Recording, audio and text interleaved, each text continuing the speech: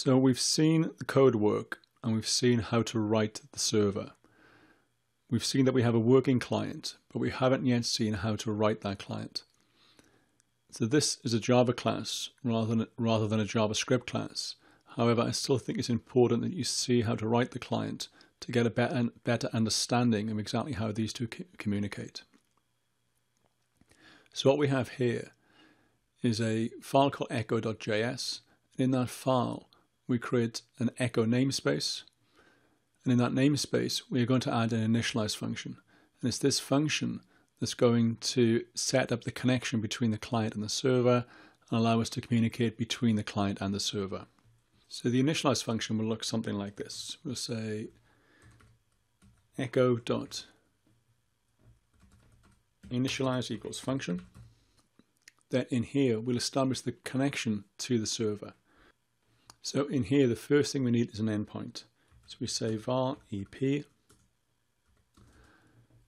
this is the string of WebSocket /echo a. This is the endpoint we ended up with previously.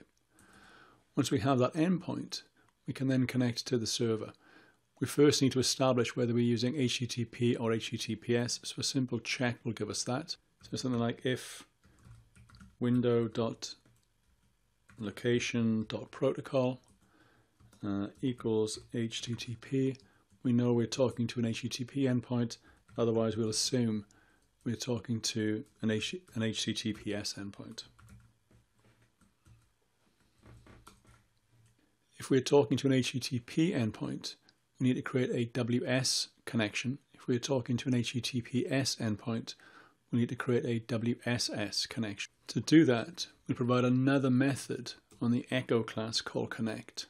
So we'll have echo.connect equals function.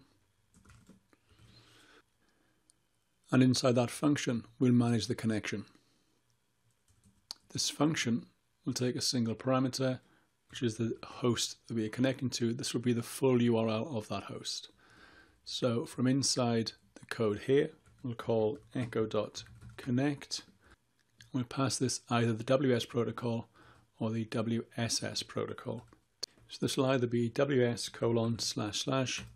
plus window.location.host plus the endpoint,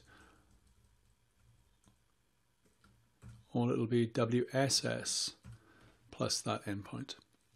Inside the connect function, we need to do a couple of things. The first thing we have to do is establish whether or not we support WebSockets.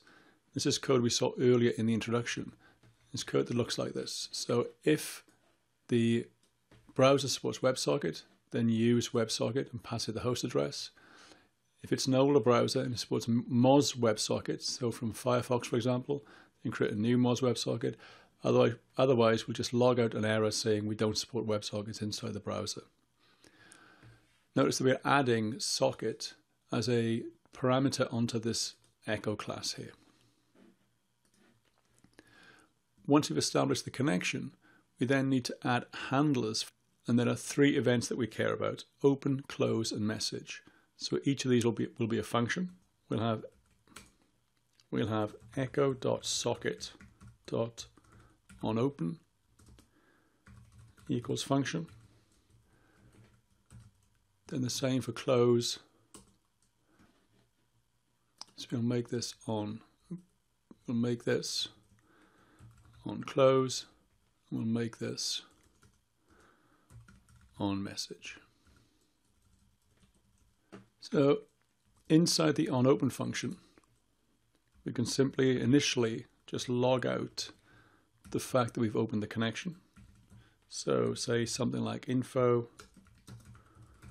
connection opened. Once you've opened the connection, we'll add a DOM event handler such that if the user hits the enter key, we want to send the message to the server. That code is something like this. So simply wire up a key down event. If the key code is 13, that's the enter key, then call echo.sendMessage. We haven't implemented this method yet. We'll put a placeholder in for that now. We can implement that in a moment.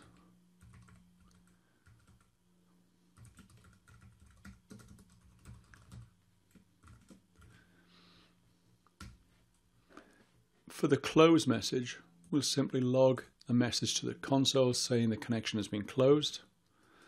So remember, the close message comes from the server. The server will close the socket, and the socket will tell us by firing this event that the socket's been closed. And then finally, for the onMessage event, this is when we get any messages coming from the server. So inside here, the first thing we can do again is just log out this message to the server. This helps us with debugging. So we can log out that we have a message. And to here we can say message.data. So any data that comes back from the server. We'll take a look at the format of these messages in a moment. We also in here then want to add that message.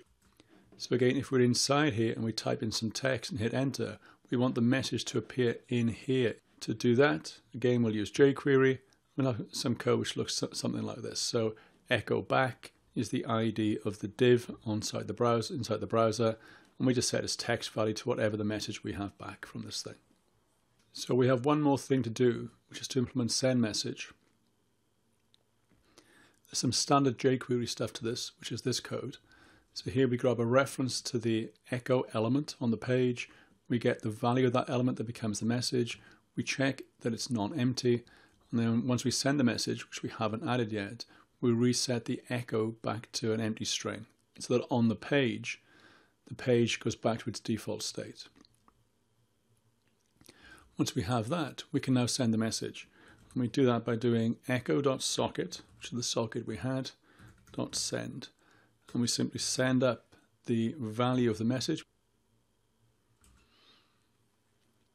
So here we send the message. And here we receive any messages that come from the server. Remember that these two events are independent. So there's no RPC mechanism here. There's no request response protocol. It's purely message based. So once we have that, load the page and run the application. So we get the connection open message. And if I go into here and enter a message and hit return, the onMessage function, we need to add a parameter here, which is the message coming back in. So if I redeploy, go back to the browser, refresh, and say hello, and sure enough, we now have the data. And no errors in the console. Just to go a little more deeply into this, I'd like to walk through one particular part of the code. So in the sources inside the browser, I've added a breakpoint inside onMessage. Remember that when we enter a message here and hit enter, that message is sent to the server, and the server immediately echoes that message back to us. So when I hit enter here, we break into the message. And if we look at the message object that's sent back to us here, if I go and add a watch expression and say message, it's actually of type message event. And the message event looks like this. So inside here, we actually have the data, and that's the message that comes back to us.